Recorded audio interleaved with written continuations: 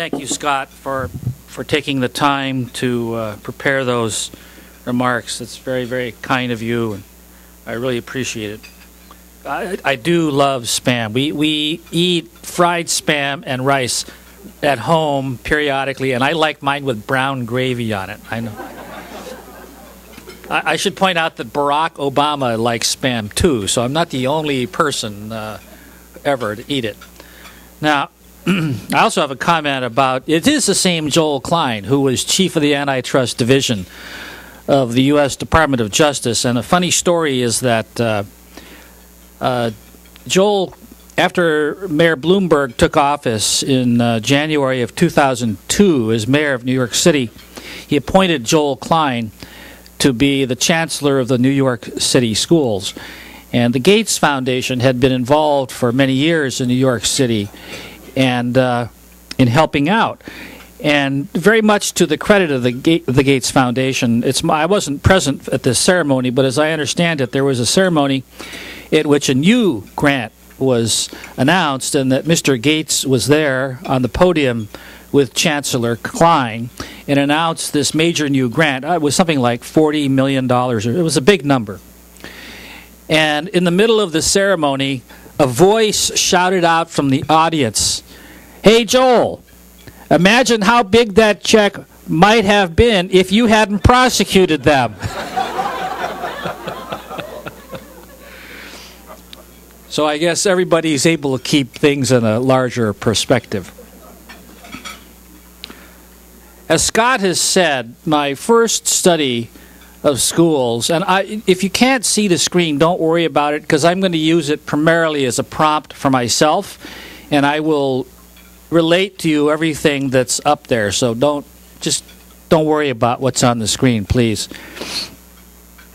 The first study had the aim of determining whether a decentralized school district in which principals are given substantial decision-making authority at their schools would be associated with higher performance by students as measured on standardized tests.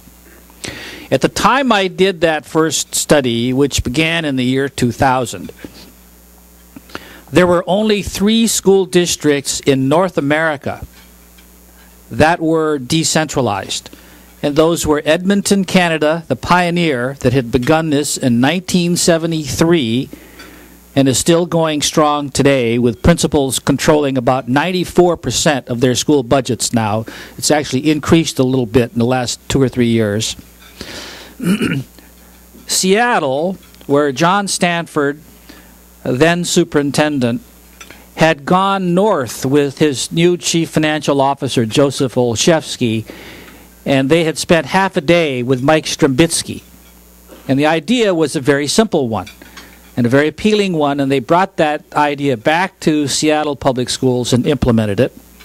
And the third was Houston, which had started its own version of decentralization early in the 1990s, and then they heard about Edmonton and they sent, according to them, teams and teams of people to Edmonton. So Edmonton is the innovator. The Edmonton approach subsequently traveled to New Zealand, to Australia, to Great Britain, and it is now the way they manage all publicly funded schools in Great Britain throughout the nation. There were only those 3, so I studied them and I compared them to the 3 biggest traditionally organized districts: New York, Los Angeles, and Chicago. And the answer was yes.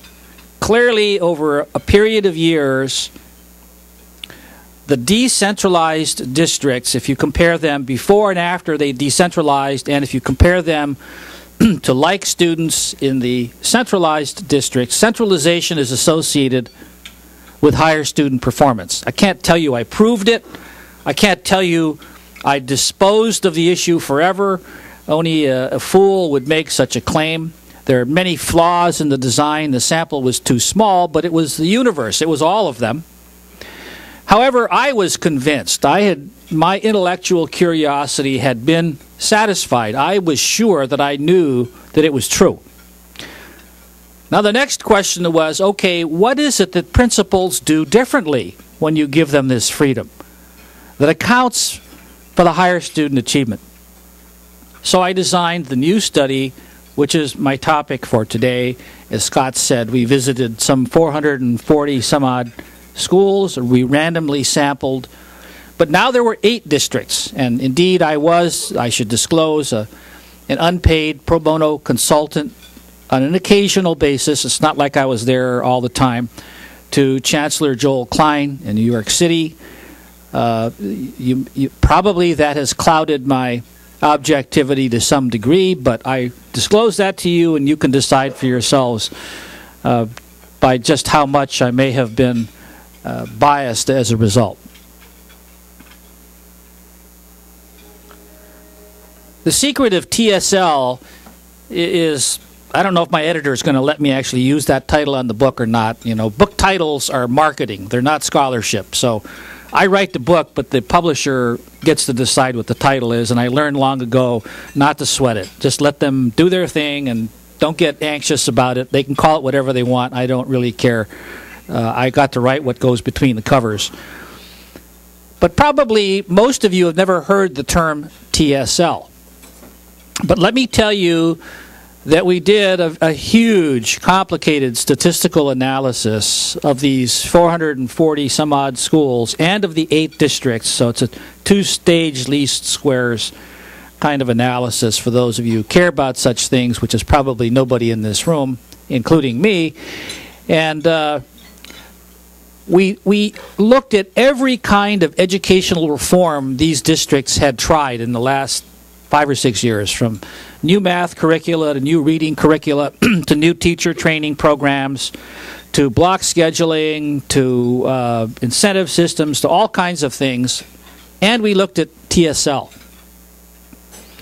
And among all these variables, the only thing that had an effect on student performance was TSL, total student load. What is TSL? Think of it as the number of papers that a teacher has to grade. So maybe you've all heard of Bronx High School of Science in New York City. There are 3 selective admissions schools that are academic and 1 for the arts in New York. The 3 academic schools are Bronx Science, Peter Stuyvesant, and Brooklyn Tech. Approximately 24,000 8th graders sit for an entrance exam in New York City every year. And of those, roughly 4,000 are offered admission to one of those 3 high schools. So Bronx has some of the most highly motivated, best prepared, brightest students in New York City. And the contract with the teachers union calls for up to 34 students per class in high school. And every teacher, basically everywhere in America, teaches 5 classes. So a teacher, if they assign a paper, has to read 5 times 34 papers, 170 papers. Now ask any teacher, if you were to assign a paper that's intended to prepare a senior high school student for college, that would probably be a research paper of some sort with a length of 10 or more pages. I mean, when I was in high school, my senior paper was about 80 pages. But I know nobody does that anymore. But let's just say 10 pages or more. And then ask that teacher, how are you going to read 170 10 or 15 page papers and write thoughtful commentary on each one on the logical development of the argument, the use of evidence, paragraph development, sentence structure, proper use of simile, metaphor, and analogy, notation style, presentation of tables, proper citations, spelling, punctuation, and so on and so forth, and you know it just isn't going to happen. And the result is that students at Bronx Science, the best students in New York City, each semester write 2 short papers and 1 long paper. Now, you might think that's not so bad, but what do you think the definition of a short paper is? Well, what's the standard all across America in high school? It's a 5-paragraph paper. A 5-paragraph paper. At Bronx Science, it means 2-page paper. And they write 1 long paper. per semester. What do you think the definition of a long paper is? 3 to 5 pages. In the LAUSD, it's often said, I can't prove this, that nobody reads written student work anymore. The teacher checks off whether each assignment is handed in, but never reads any written work. So if your child hands in every assignment, they get an A. And the parent sees a series of A's and thinks everything's fine until that child takes the PSAT and they discover far too late that everything is not fine.